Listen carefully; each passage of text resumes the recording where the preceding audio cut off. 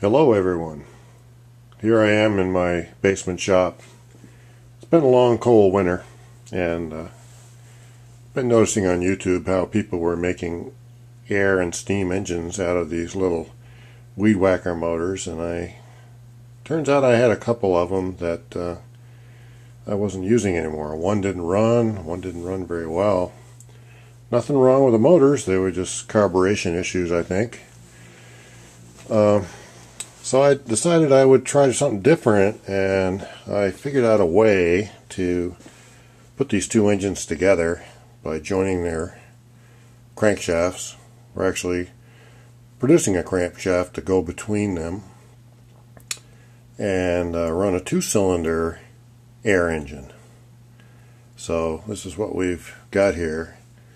As you can see, I've got it hooked up to a couple of check ball valves with a rod inside that runs off the top of the piston and opens and closes the intake, and it runs that way. And I've got my air hose temporarily hooked up to these, running about 80 pounds of air pressure. The engine seems to run pretty well, and I've married the two motors together and mounted it on a board to give it some stability. And I found that leaving the mufflers on actually made it run a little quieter. Well, because my machinery is not perfect, it does have somewhat of a clatter to it. I really don't see that this will have any practical use. I've seen a lot of these air motors and steam motors, but my thought is that they tend to not really be practical, at least with steam. Given the amount of pressure that you need to produce, would require probably a lot more energy than just fixing a gas motor and running that. But at any rate, I thought it would be an interesting thing to do. So in a moment I'll start it up for you so you can see it run, and then I'll take it apart and show you how I actually built it, if anybody's willing to try or wanting to try. Okay, so let's get this thing started. Okay, I got the air pressure on, and I'm just going to give this kind of weighted flywheel of mine a little spin, and we'll go.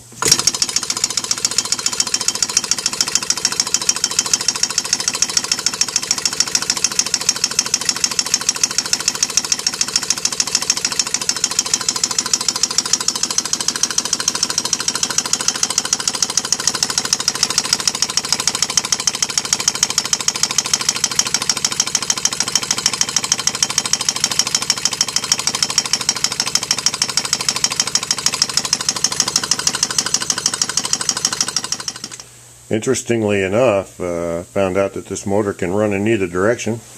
The pistons are horizontally opposed, so that when one is down, the other one is the top dead center. So it runs like kind of like a little V-twin. Here it goes the other way.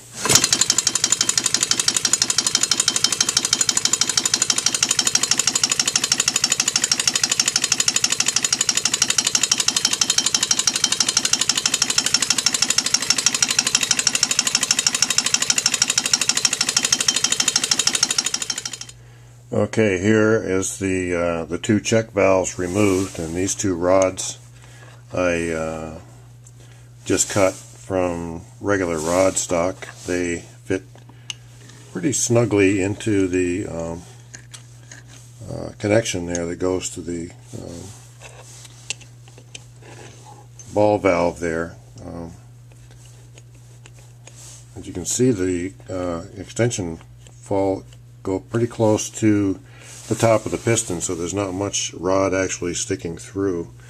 But that's all it really needs, is just a short throw, because there's a lot of pressure on the other side of that, and all it needs is one quick burst to really make the engine run pretty well. I suspect that I could probably get a little more power if I had a smaller diameter rod, so that there could be a little more blow by, so the air could pass by easier. I'm going to try that, or actually what I thought I might do is to take my grinder and cut like 4 slots into the sides, symmetrically around the sides of this rod, and allow more air to pass by that way, still thereby maintaining the strength of the rod itself, which is probably not an issue. I've seen some people make these things with nothing but the barrel of a plastic pen, and they seem to work okay. But this is what I had to work with, so that's basically what everybody else is doing, using the rod to actuate the check valve to allow the air to enter into the cylinder and push the piston down. Okay, I've done nothing more than just remove the flywheel. Just wanted to talk a little bit about that. This flywheel is probably about 5 pounds. It's made of cast iron. I don't really know the exact diameter. It looks like it's about 7 to 8 inches. And I basically just put this together with a couple of what these chrome colored center things are, like washers that I had kicking around. I'm not nearly sure what they'll go to. I think they actually go to shock absorber assembly on a car. I've got a lot of car parts around, so I think those are the top washers that go on top of the rubber bushing on a shock absorber, but they happen to fit in the center of that hole just right.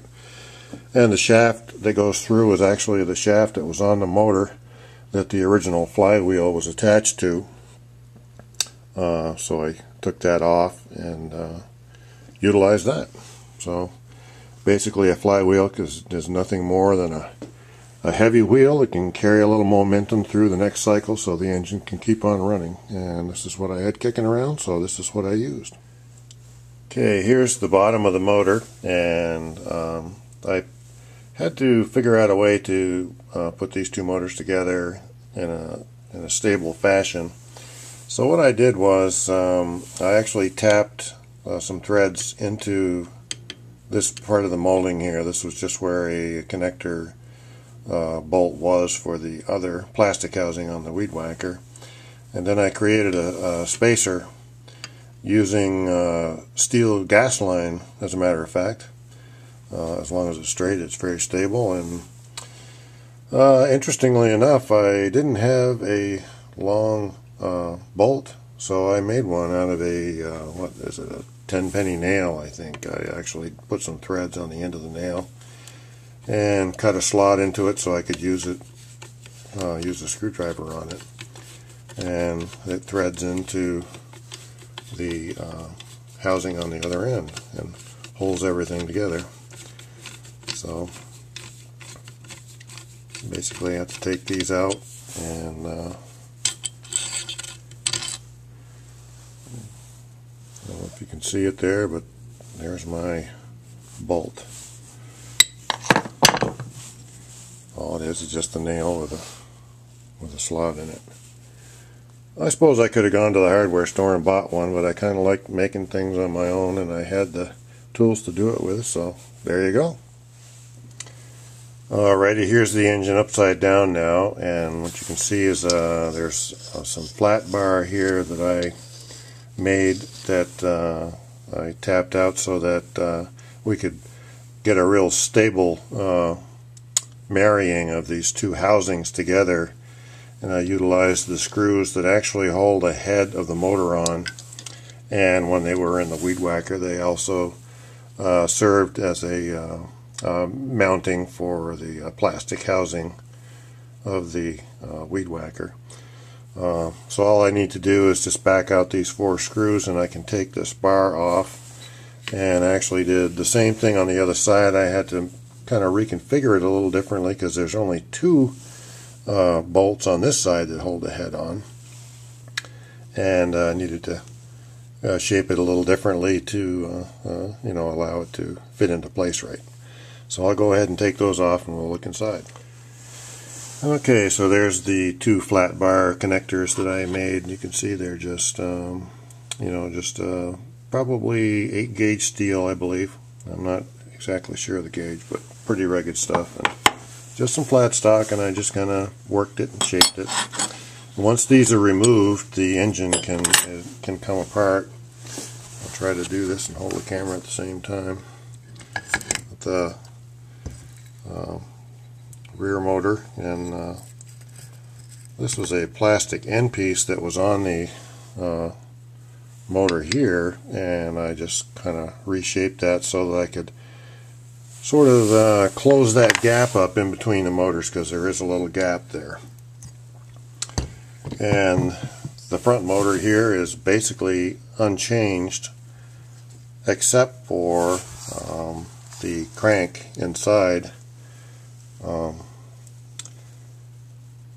most of these motors, the connecting rod fits onto a little stub, and that stub is just long enough to hold the connecting rod. It passes a little ways past it. In this particular case, I needed to have some way of connecting onto that stub, so I basically took the engine apart and blob welded some steel on the end of that stud, and then spent a lot of time reshaping it and honing it down to the exact diameter of the stud, basically making the stud about twice as long as it was originally. And that gave me a little something to get onto so I could connect the other motor to it. And on the other motor, I had a piece of flat steel, pretty heavy gauge steel, probably much more heavier than it needs to be. And I had to shorten the shaft on this motor quite a bit. But on this flat piece of steel, I drilled a hole just the correct diameter to fit on the shaft there, exactly in the center. And then I drilled a hole in the end that would correspond with that stud on the other motor. And then I had to be very careful about how I welded this on, because I needed to make sure that the pistons were in the right orientation and that would all go together. And it was a bit of a fight, actually, but I actually got it right the first time, or close enough anyway, so the motor can actually run. But what this actually does is it acts as a connector and a counterweight, so that excuse me, if I had no idea what kind of RPM I was going to get out of this motor, but I figured if it was a high enough RPM, then the balance would be an issue, so I wanted to make sure that this was balanced as well as possible. I didn't use a drill press or any kind of precision machinery work. I kind of did this by hand, so pretty fortunate, I think, that it worked out. But if you've got that kind of machinery, you can always do a better job perhaps than I did. And when the engine runs and you hear that clatter, I think it's this hole. It's just a little larger diameter than that stud, so it rattles a little bit as it runs. But what the heck, it's only a hobby anyways. So that's how you do it. That's how you make a twin cylinder weed whacker motor, and it's a fun thing to do. I don't know, like I said, how practical it is, but it can be done. I may be having another video out a little later on. My brother, who is a Harley guy, says that Harley motors, the pistons run in unison. In other words, they aren't horizontally opposed. They run, one actually runs just a little bit behind the other, and that's what gives those V-twin motors in a Harley motorcycle their power. Because they do that, they need to be counterweighted. So I was thinking I might try that. I might try reconfiguring this, take this off and make me another one, and have one piston follow just behind the other and get like a double compression stroke. And that might actually make this motor more powerful. Right now it doesn't really produce a lot of power. You didn't see it, but I could actually stop it with my hand if I had a glove on. So if you could get more power out of it, that might make it kind of maybe a practical application.